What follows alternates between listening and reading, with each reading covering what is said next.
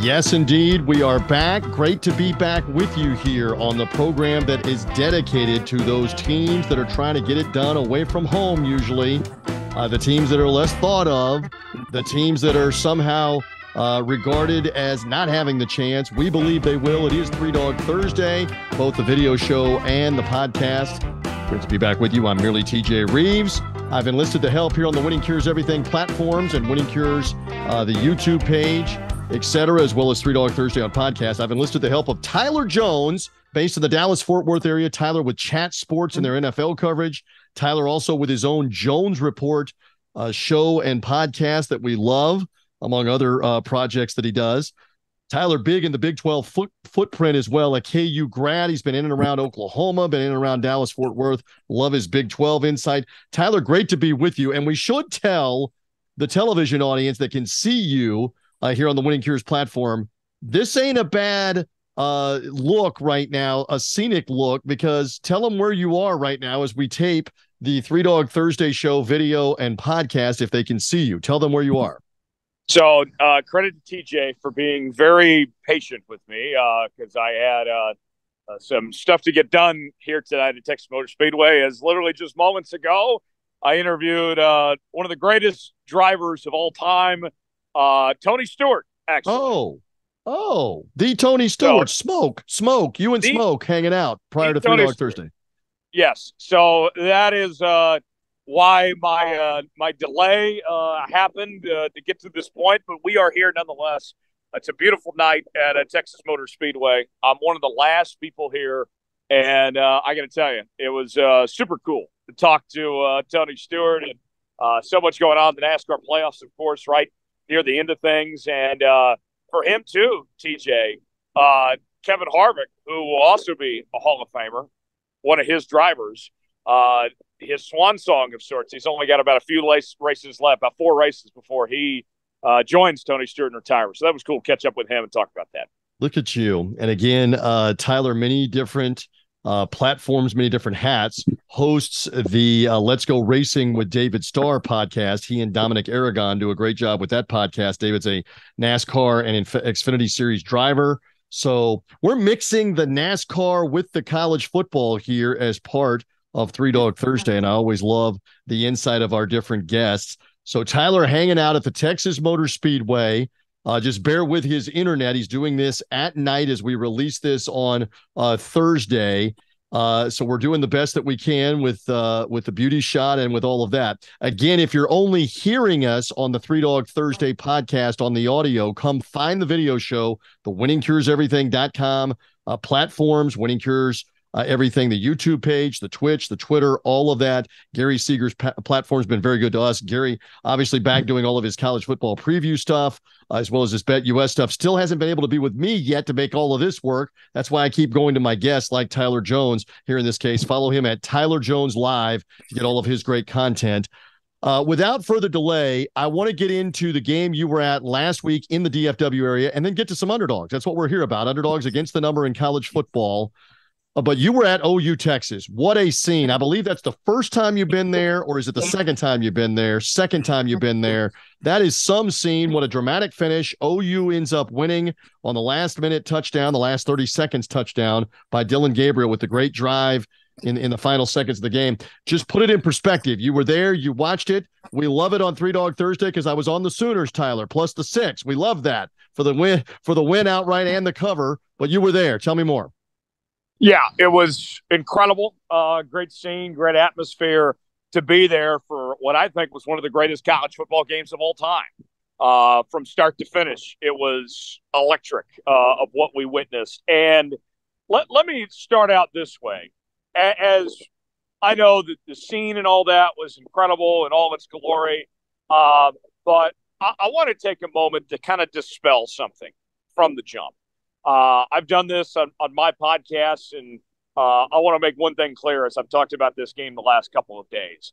One theme that I keep hearing from the national media and Texas fans and the Texas folks is that, hey, Texas, they lost, but they were still the better team, and they will get Oklahoma back in the Big 12 championship game and prove that they were the better team, to which I say, the argument that they make is, Texas made a lot of mistakes, left a lot of points on the board.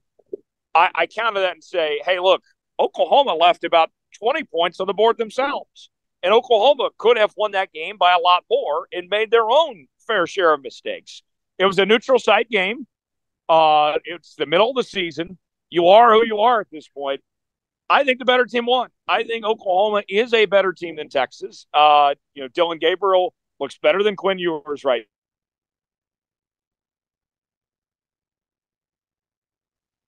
And the defense. We lost you for just a second. I don't think that was a fluke at all. Yeah, let me recap too. We lost you for just a second, but we got the general point about how well Dylan Gabriel, played in the game. And we should my point being it wasn't a fluke by Oklahoma. Right, and you made that. And you made that. But Gabriel didn't get to play in the game is where I was headed. He didn't get to play in the game because of the collarbone fracture last year, and they got destroyed. And, man, what a difference, including with the game on the line. And you're right, that game was as crazy a first quarter as you're ever going to see, with fourth down gambles going for it, with blocked punt, touchdown, trick plays, crazy things that kept happening, turnovers, reviews, wild. And then it kind of settled in, and it was a classic game, and OU got the win. So thank you for giving us a taste of that. So we're going to have some Big 12 underdog conversation. I think right away, you're in the Big 12 footprint, and we saw a Big 12 team maybe come of age a little bit last week, and you and I both like them for Three Dog Thursday purposes. This is a noon Eastern time, 11 a.m. on the body clocks of Iowa State playing at Cincinnati. You're going there, and I'm joining you. We're both going there on Cyclones. Tell me more about why you like this underdog with Iowa State getting 5.5 playing Cincinnati. I don't think either one of these teams were very good. Let's make that clear from the jump. But I was shocked to see Iowa State as such an underdog. This is a classic TJ wrong team favored situation here.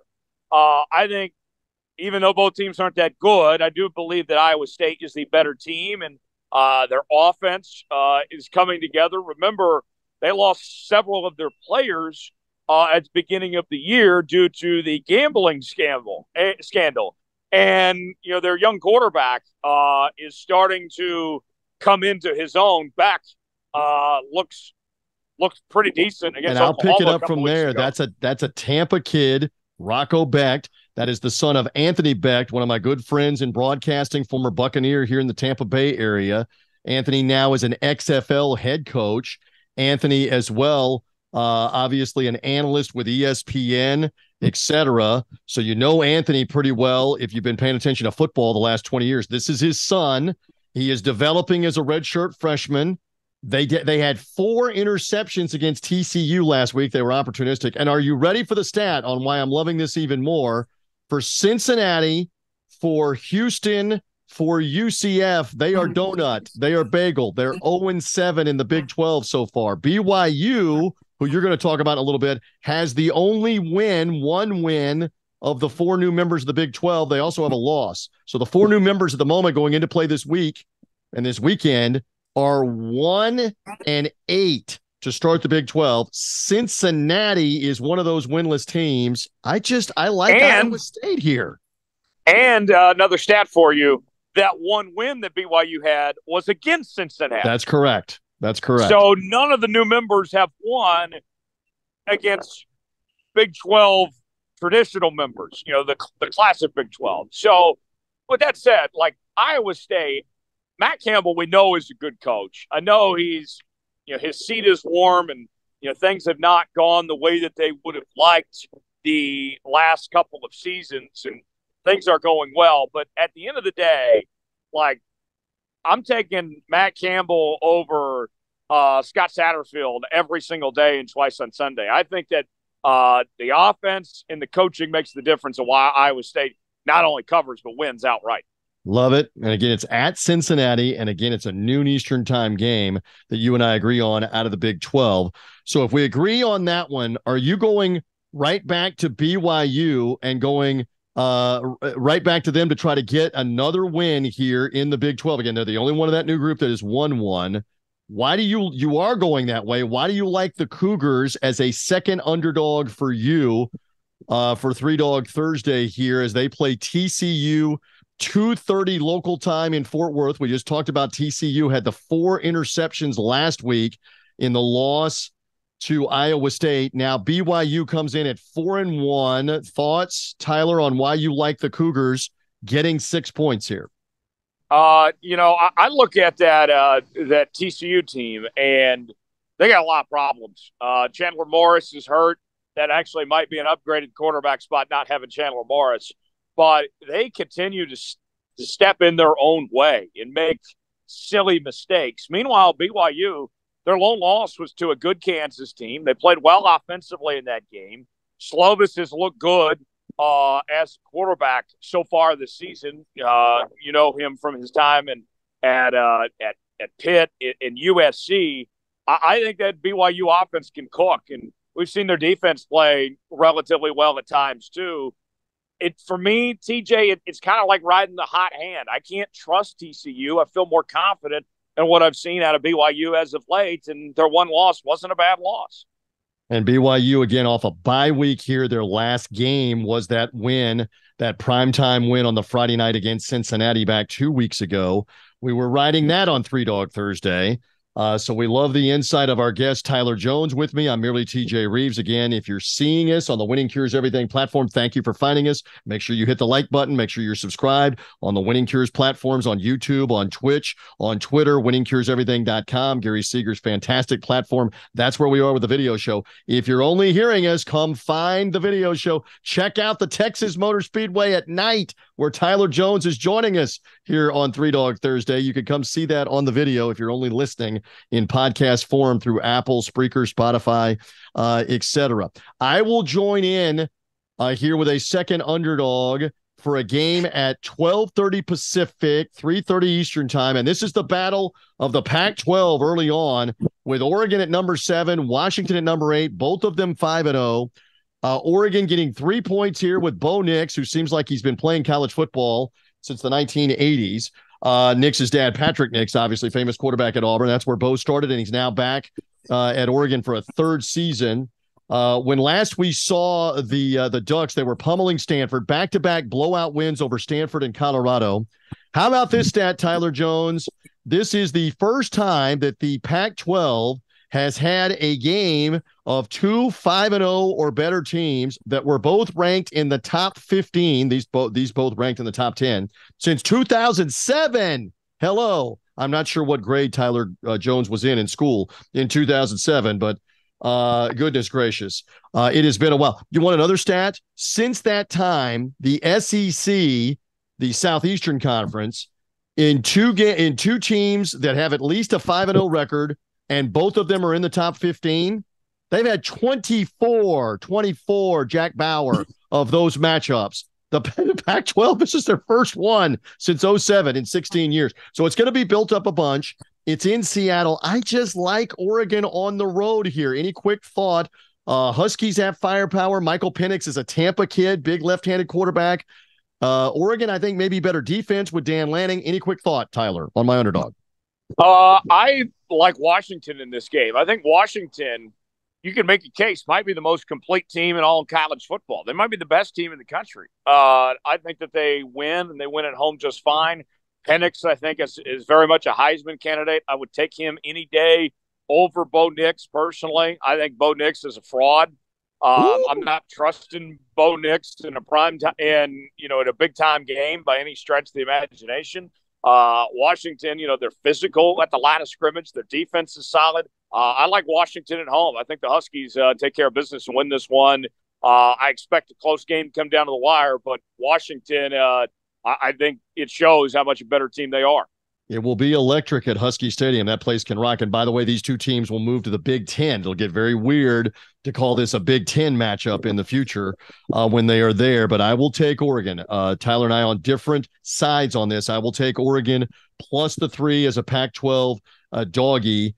And I've enjoyed some success with the Pac-12 doggies so far this year. Woof, woof. Oregon, one of 4 teams through last week that are 5-0 or have won their first 5 games and covered in all of them. Oregon at 5-0 is covered in all 5 meetings and matchups. So let's see what happens there. By the way, we're also brought to you in part by our friends at Ticket Smarter. Tyler knows all about Ticket Smarter and the Ticket Smarter mobile app. If you're looking to go to that Washington-Oregon game, we're going to talk about USC, Notre Dame, and South Bend in a little bit. Any of these other games, we haven't talked about Georgia or Alabama or Ohio State or Michigan that are all in action. If you're looking to go to any of these college games that are taking place, Big 12, SEC, Big 10, etc., use Ticket Smarter, the Ticket Smarter mobile app.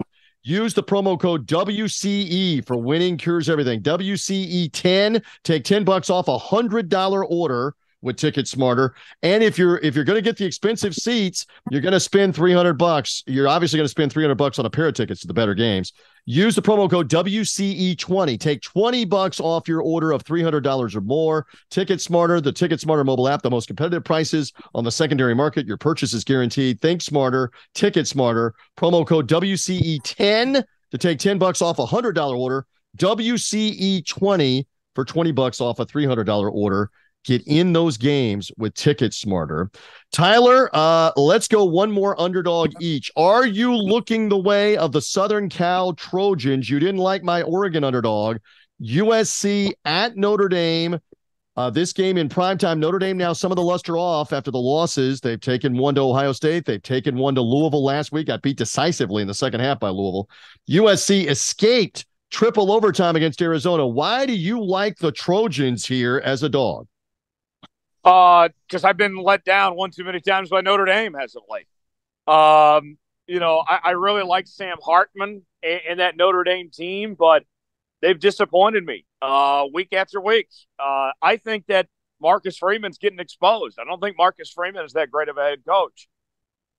USC comes in, you got the Heisman Trophy frontrunner, got the best offense in the country. I know their defense isn't very good here, but I think USC inserts their will, and I don't see a way that Notre Dame slows down USC enough. I like USC to win and for Caleb Williams to have a big day.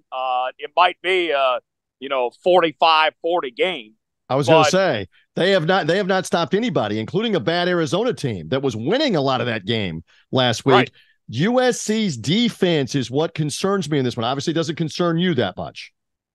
No, it doesn't concern me because, I mean, look at Notre Dame last week. They weren't able to stop Louisville. That's what I look at. Like, is Louisville that great of a team? If you had problems slowing down Louisville, I can't imagine the issues you're going to have trying to slow down USC. True. Explosive bunch. Let's see if Lincoln Riley's team can get the victory in this one. Tyler will take gladly the 3.5 with USC in this matchup. Prime time on NBC. Look out for Notre Dame and Southern Cal. My final underdog, I will also go Saturday night. This one not far from where you are in the DFW area to the south in San Antonio. Give me the UAB Blazers of Trent Dilfer. Yes, the former Super Bowl winning quarterback of the Ravens, the former quarterback, former number 1 pick of the Tampa Bay Buccaneers, is now the UAB coach, Alabama Birmingham. They go into UTSA, Texas San Antonio, who's been good, but the Roadrunners may be vulnerable here. UAB getting 9.5. They wiped out South Florida out of Tampa, USF. That's Mrs. Rives' school, Tyler Jones. Beat them badly last week in Birmingham. UAB also got the cover as a 40-plus point underdog against Georgia. They were winning in the game at Tulane. They didn't get a cover as the underdog at Tulane, but they were winning late in the first half against Tulane. I like their chances here in this matchup with Texas San Antonio. And they've got the former Baylor quarterback, the former Baylor transfer that is involved in this game going up against Texas San Antonio and Frank Harris. So and that transfer threw for 350 yards and 4 touchdowns last week, Jared Zeno, the former Baylor quarterback, and he's a San Antonio kid. Tyler, coming back to San Antonio to play the Roadrunners in a conference game now. UAB and Texas San Antonio in the same conference now in the American Athletic Conference. Any thoughts here? I get 9.5 with the Blazers on the road. One final thought here for 3 Dog Thursday. 9.5. Hey, that's a lot of points that you got to work with. I like that. UAB going to be interesting. The post Bill Clark era, bringing in Trent Dilfer. I know that he's been known to have a little bit of an attitude. I saw him cussing out a player on the sidelines Right. a few days ago and everything. But that to me is fascinating. In that game, see what UAB is going to be able to do. And I would expect a lot of points. I don't know what the over-under is in that game, TJ, but I would think that the over probably hits. We're looking at 67.5 is the number that I see. And again, UAB has not been good defensively. I mean, USF put 35 on them. Georgia got to 49. Even Louisiana Lafayette got to 40 on them as well earlier in the year. So this may be a track meet. I just love the 9.5 points. Saturday night, 7 local time in San Antonio, 8 Eastern time. Adjust your time zone accordingly for that. Okay. So with that, let's recap the underdogs. Tyler and I agree on Iowa State, and we're getting 5.5 early game at Cincinnati, if not to outright win. Tyler then goes with BYU, sticks with another Big 12 underdog, getting 6 in the matchup with Texas Christian, with TCU. I'll take Oregon in the game with Washington, getting 3. I believe the Ducks can win this one on the road in the Pac-12. Huge showdown in the Pac-12. And then the nighttime games, Tyler goes Southern Cal in the traditional rivalry. So many Heisman Trophy winners for both of these schools. USC at Notre Dame. Tyler gets 3.5. He'll take the Trojans, and I'll take, as we just said, the UAB Blazers and 9.5 against Texas San Antonio. Anything else in closing? I know you got to be careful. They're going to turn the lights off literally at Texas Motor Speedway coming up. We don't want that to happen. Anything else in closing, Tyler Jones here on Three Dog Thursday? I got to say, looking at this week, I'm very curious about my Kansas Jayhawks taking on Oklahoma State, of how they will hold up with no Jalen Daniels, and Oklahoma State coming off an impressive win last week. Can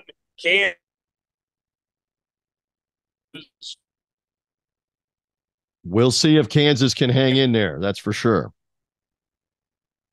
All right, no doubt. And Tyler, maybe a little frozen up there as we do the show live here, live the tape on the Winning Cures Everything platforms. That's okay. We got the bulk of the point about Kansas and Oklahoma State. And then, as I mentioned as well, we've got Georgia, interesting, Alabama, Michigan, and Ohio State all playing early, all playing at the same time at noon Eastern time for the different matchups. They're all heavily favored. Georgia at Vanderbilt, Michigan hosting Indiana, Ohio State at Purdue, Alabama hosting Arkansas. They're all at least 16-point favorites. We'll see what happens on that. Tyler Jones, thank you. Great stuff. Again, we'll follow him at Tyler Jones Live. The Jones Report is the podcast, also with Chat Sports. Thank you, my friend, on Three Dog Thursday. I appreciate it. There we go. There is Tyler Jones. Have a great one from the Texas Motor Speedway. It's not every day that I get a guest that's been interviewing Tony Stewart, among others, in the NASCAR world. I'm merely TJ Rives. Thank you for finding us on the Winning Cures Everything platforms with my man Gary Seegers, winningcureseverything.com, podcast form for Three Dog Thursday. For now, good luck with the underdogs. We love it on Three Dog Thursday.